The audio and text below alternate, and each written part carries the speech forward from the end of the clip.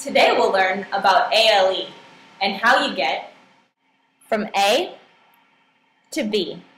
The problem here is hard to track. The elements are out of whack.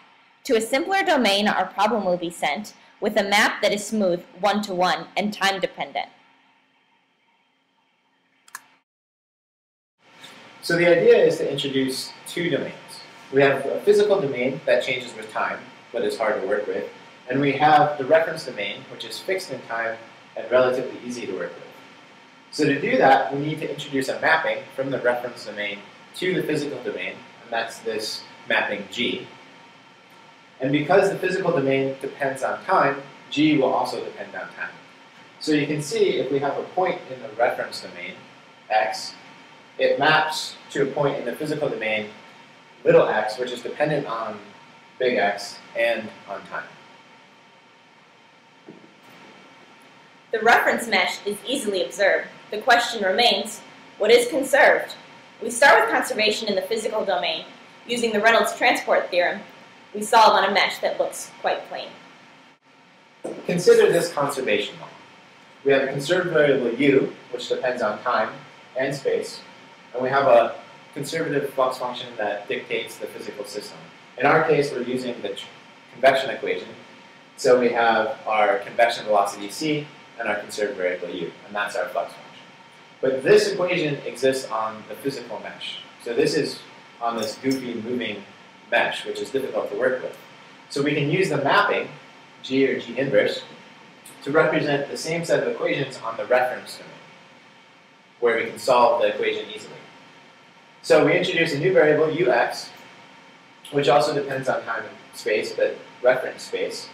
And we have a new flux function. So instead of the original flux function, which is physics-based, we introduce the mapping to kind of represent the moving geometry. And we achieve this flux function here. So ignoring this for a second, we have the standard inviscid flux that we had before. So this is the convection equation. And then G inverse is the Jacobian of the inverse mapping. And little g is the determinant. So this is kind of like this flux function mapped to this domain. But to include the moving geometry, we also have to include this term, which corresponds to fluxes from the moving mesh. So again, we have the inverse Jacobian. This is the mesh velocity.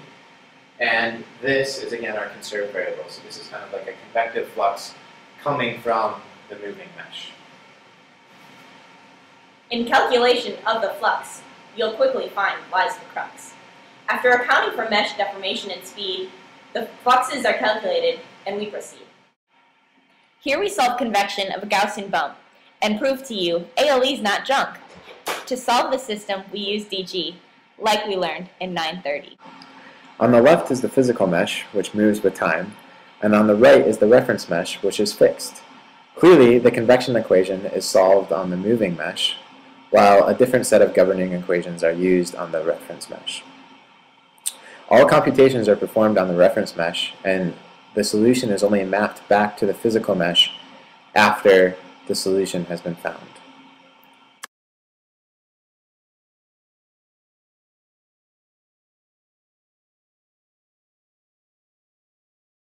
There is one law ALE may break. Geometric conservation is at stake. Because the error is greater when the method is low order. Of higher order methods, we are a supporter. Mesh, it moves. How do you do it? With ALE, we can compute it.